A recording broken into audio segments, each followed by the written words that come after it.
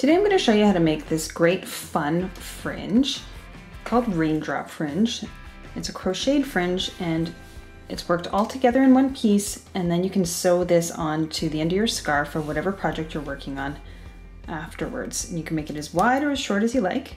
You can make the raindrops or the fringes as long or as short as you'd like. And I'm going to walk you through the steps to create that right now. So I'm beginning to create a fringe that's of this length. I'm beginning with a chain 30. And then I'm going to work the raindrop, the little circle,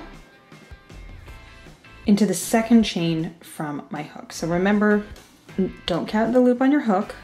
That's the first loop, first chain from my hook. That's the second chain. And I'm going to work several stitches all into that second chain from the hook. I'm going to begin with an SC or single crochet. So insert your hook into the space, drop a loop, yarn over hook, draw through 2 loops. That's my single crochet. Now I'm going to work two half double crochets. So yarn over hook before inserting into your space, drop a loop, yarn over hook, draw through 3 loops. I'm going to do that again, yarn over hook, insert into the same space, drop a loop, yarn over hook, draw through 3. Those are my 2 half double crochets. Now I'm going to work the next tallest stitch, which is a double crochet. I'm going to yarn over my hook, insert into the space, drop a loop, yarn over hook, draw through 2 loops, yarn over hook, draw through 2 loops. It's my double crochet stitch. Now I'm going to work 3 treble crochets. So to treble crochet, you have to yarn over the hook twice before inserting into the stitch, drop a loop, yarn over hook, draw through 2 loops, yarn over hook, draw through 2 loops, yarn over hook, draw through 2 loops. I'm going to do that twice more because I need 3 treble crochets.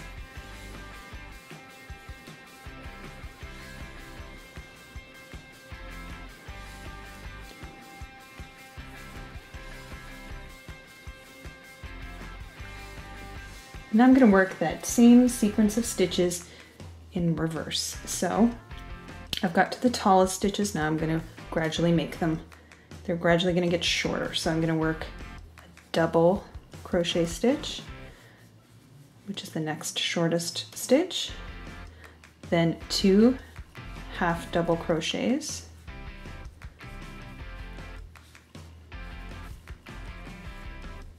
and then 1 single crochet. So that's what has created our little circle. We've got SC stitches gradually getting taller to our treble crochet and then getting shorter again. That's made our little circle or raindrop. And so once we have that worked, now I just need to get up to the end of my chain again, or the beginning of my chain, whichever way you want to look at that. And I'm just going to do that by working slip stitches into each chain all the way across. So we're not actually making a stitch, we're just inserting our hook and drawing through the yarn and pulling it through the chain and through the loop on the hook. That's a slip stitch. And that's going to take us to the end of our chain, and it's also going to strengthen this tassel or fringe. It's going to strengthen it, make it a little thicker, and I think a little more attractive too. So now I've made a slip stitch all the way to the end of my chain, and I've got my first fringe, my first raindrop completed. So for my second row and subsequent rows, I'm going to chain 32.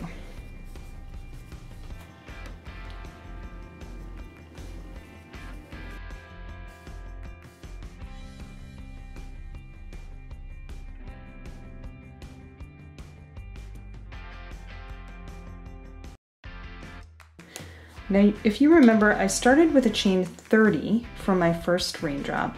This is 32. It's 2 chains longer because there's going to be 2 chains in between each of the raindrops. So if you want that space to be bigger, you could chain even longer.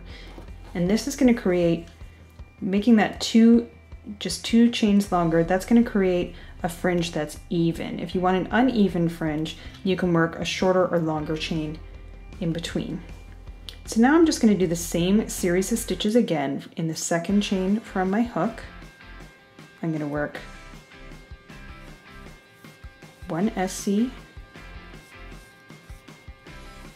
2 HDCs,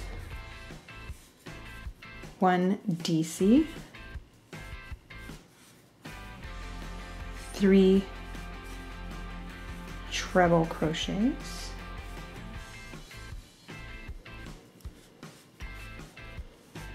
oh, I was making a double crochet. Yarn over the hook twice, that's your treble crochet.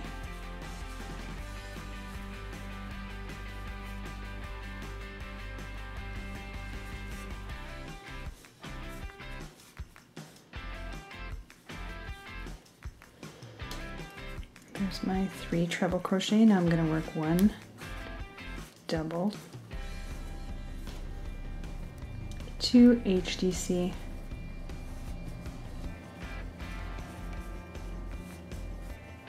and 1 single crochet. That's my raindrop. So I've worked from SC, progressively getting taller, to my treble, progressively getting shorter again, back to my SC.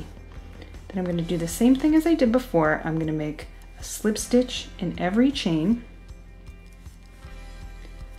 But this time I'm not going to work to the end of the chain. I'm going to skip the last 2 chains.